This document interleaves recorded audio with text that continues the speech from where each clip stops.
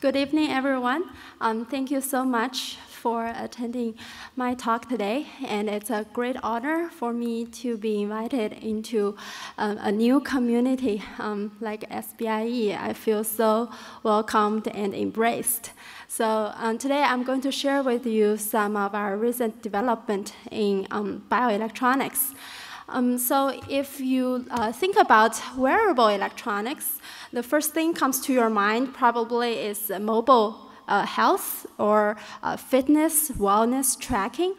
But actually, if you look into this Beecham wearable technology application chart, you see that they can also find a lot of applications in business sectors, in security and identifications, in including the communication with machines and also even glamours.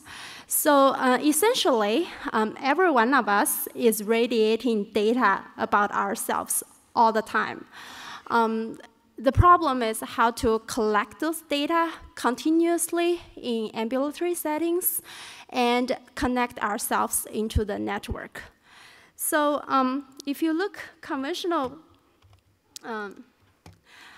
wearable or non-invasive biometric sensors, you see that they could be pretty bulky and constraining, not friendly to wear over longer time. One of the difficulties I see as a mechanical engineer is the intrinsic mechanical property mismatch between human skin and conventional wafer-based electronics. This is a shocking silicon wafer, and you can see how brittle and fragile it is. In terms of mechanical properties, skin has a modulus that is 6 orders smaller than silicon. And in terms of stretchability, skin, you can stretch your skin by more than 50%, but beyond 20%, you start to feel pain. So I call 20% to be the ouch limit. In terms of silicon, you can see it ruptures at 1%. The question is, before we get an ideal organic semiconductor that has the high performance and air stability as good as silicon, can we use silicon as a possible candidate for stretchable and skin-like electronics? The answer actually lies in mechanics. If you think about the softness and stretchability of a device, it not only depends on the material property, but it also depends on the structure, the shape, the configuration. So here is a very simple example. A piece of straight paper ribbon, not stretchable. But if you cut the paper ribbon into this S-shaped serpentine shape, it will become immediately stretchable like a spring. So we have built mechanical and mathematical models to predict the stretchability and softness of these serpentine structures. I'm not going to show you equations, but if you look into those papers, you can plug in the geometric parameters and you can immediately get the stretchability and the softness.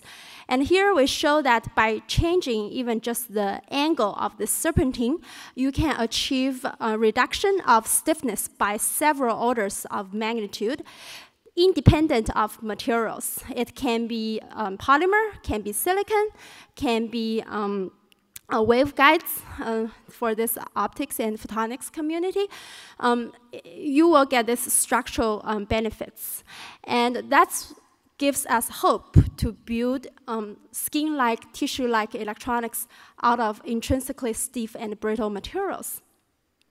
Professor John Rogers used to be my postdoc advisor, and before I left his group, we initiated the first so-called epidermal electronics or electronic tattoos. It's different from the so-called electronic skins because electronic skins are developed for robots to mimic human skin sensation capabilities, but electronic tattoos are developed for human to wear.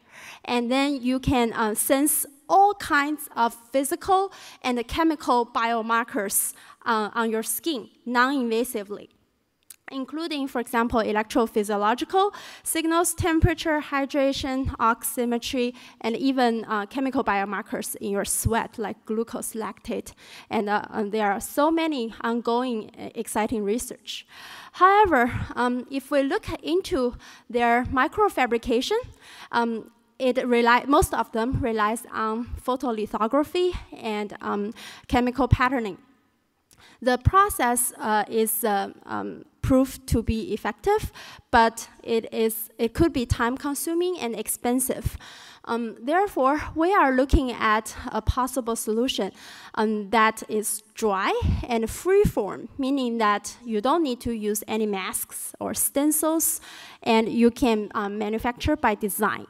There are something called additive manufacturing. You can do a lot of printing, but you cannot print things like gold. It's quite expensive, but gold is the most biocompatible metal. So we look into a subtractive freeform manufacturing process, which leverages $300 worth of a mechanical cutter plotter. It's developed to cut paper arts, but why not cutting metallized polymers, or even conductive polymers, or even 2D materials? So we prove that you can actually apply this kind of mechanical cutter plotter and use a temporary support like a thermal release tape or a commercially available tattoo paper that has water-soluble adhesive, and you can put your functional materials on it and just perform the cutting to make the patterns that you designed out of just AutoCAD design, for example, and then remove the excessive part. Currently, it's manually, and then print whatever leftover devices you want onto a soft substrate. So to prove that we can make electronic tattoos using cut and paste process, my PhD student really twisted my arm to show you that this is a 10-minute, $2 electronic tattoo. And it is stretchable more than 100%, and after 10,000 cycles, resistance changed about 2%. And for all kinds of skin-tolerable deformation, there's almost no degradation for the device. And if you ask what is unique about electronic tattoos compared with conventional wearable devices, I would say that one of the uniqueness is the skin conformability at the micro scale. We know that if you have a rigid device sitting on microscopically rough skin surface, the contact area is limited, and therefore the interface impedance would be high. And also, when the skin moves, a rigid device would have a relative displacement or shifting or friction on the skin. It may induce motion artifacts prior due to tribal electric or even just skin impedance changes. So therefore, we also develop models to understand how thick and how soft your device has to be to fully conform to your skin. What's the benefit? Here's a video. If you compare gel electrodes, conventional commercial ones, 13 micron thick electronic tattoo and 1.5 micron thick electronic tattoo were on the same subject, when the subject moves, you can see that there is a motion related artifacts in the gel and 13 micron thick signal. But for the ultra thin tattoo, which fully conforms with your skin according to our model, it's almost immune from the motion artifacts. This gives hope for wearable and motion artifact minimized ambulatory sensors. Well, we know that we should make our electronic tattoos ultra thin. What's the thinnest materials on Earth? That would be graphene. So we looked into using graphene as a tattoo material in collaboration with Professor Deji Akinwande at UT Austin. Deji is a world-renowned expert on 2D materials and nanoelectronics, and he's going to give a plenary talk tomorrow at 11:15. So here, what we do is we can buy CVD large area graphene or grow that by ourselves. And we have to apply a PMMA layer for the wet transfer, standard process. And after etching the copper, we actually pick it up, the bilayer graphene PMMA, by a tattoo paper commercially available, with graphene facing up. And then, instead of doing photolethal, which is time-consuming and also can induce further chemical contamination on graphene surface, we simply use the mechanical cutter plotter to create whatever pattern, actually stretchable patterns, out of the graphene PMMA bilayer. The bilayer total thickness is 500 nanometer. Actually, graphene is monolayer, so it doesn't contribute to the thickness. And also mechanical property, so it's dominated by PMMA. And then we paste it onto, directly onto human skin. So here is a video to show you the graphene electronic tattoo sensor, the GETS, on a piece of tattoo paper. We apply some water on the backside of the tattoo paper. The water goes through the paper and dissolve away the water-soluble layer on the interface, and you simply peel it off. The process is exactly like the transferring of a temporary transfer tattoo that kids are playing with. Here you see a piece of graphene electronic tattoo on the skin. Because of the ultra thinness, we observe this kind of ultra conformability, and it's also transparent. There is some reflective light from PMMA. And due to this ultra conformability, what we have achieved something exciting is that the interface impedance between graphene and skin can be as low as the gel electrodes. Gel electrodes are wet on the interface. They are known for a very low interface impedance, high signal-to-noise ratio, and also quite small motion artifacts because of this gel. But now with the completely dry electrode, we can achieve impedance as low as the gel electrode. This can give you benefits in sensing. It can also give you benefits in stimulation. When you have high interface impedance, you have to apply high voltage to achieve a certain current level. Now you only need to apply voltage at the same level as the gel electrodes.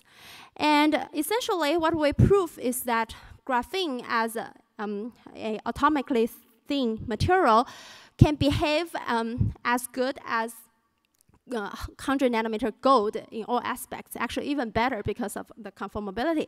It can be used to measure all kinds of electrophysiological signals, including ECG on the chest, EMG on the right muscle, and EEG on the brain, skin hydration, skin temperature, and so on.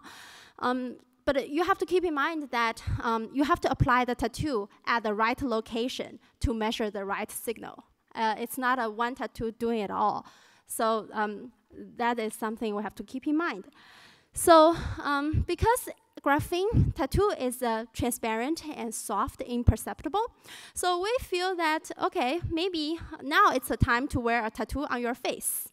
We don't normally see that.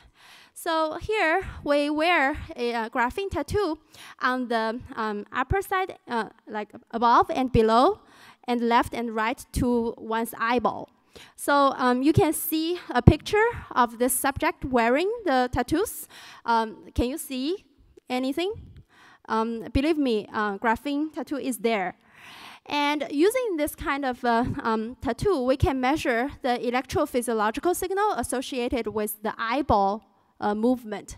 When your eye is moving up, the upper electrode is going to measure, the bipolar up-down electrode is going to measure a positive voltage. When your eye is moving to the left, then the left-right channel is going to measure a signal.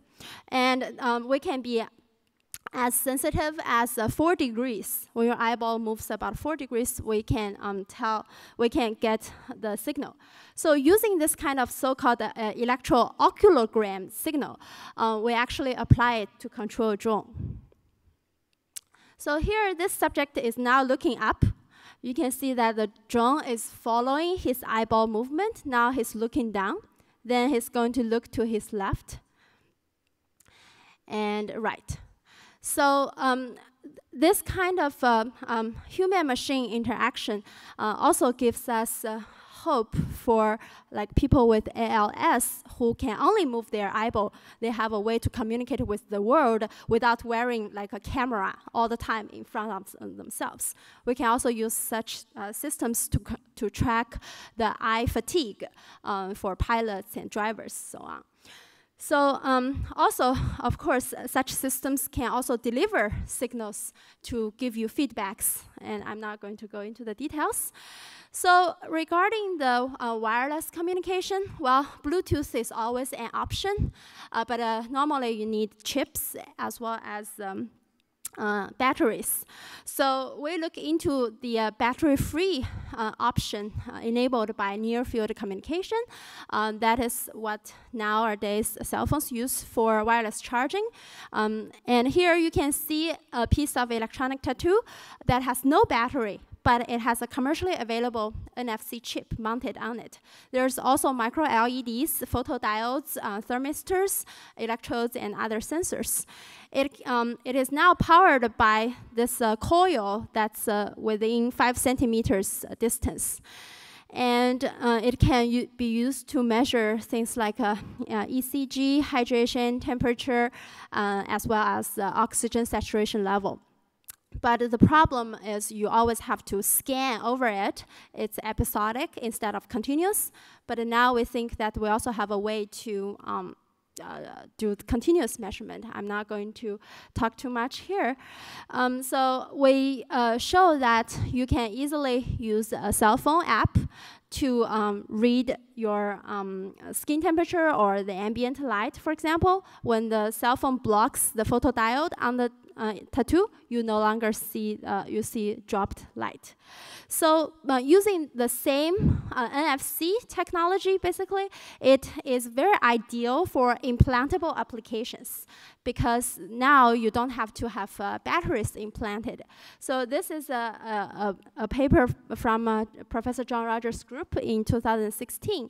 And inside this case, actually on the edge of this case, there is a primary coil, and embedded in the mouse brain, there is a secondary coil. And the LED is powered by the primary coil. There's no battery inside. And you can use this kind of systems for wireless optogenetics and optoelectronics. A project I was involved for in vivo bioelectronics is the so-called heart sock. So previously, you can only have single leads to monitor the heart. But now, by using soft electronics, you can have a 3-dimensional electrical mapping of the heart activity, which matches perfectly with the optical approach. But the optical approach involves a toxic dye. So with that, I would like to share with you a vision for soft electronics.